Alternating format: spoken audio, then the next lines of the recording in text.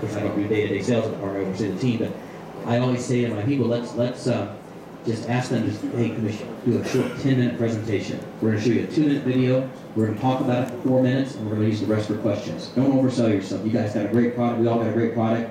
Just sell it. Make sure it looks great, and then let them ask questions. Let them build the package themselves. It's a lot easier to sell if the lady wants to, hey, can we do this? Yes, we can do this. Can we do this? Yes, we can do this. She built her own package. You sell her out the door, sign her up, and stick a fork in it. Make sure that in your group sales, so if we all have group sales, how much collateral do you have in your business that's focused on group sales? Do you have a brochure? Do you have a meeting?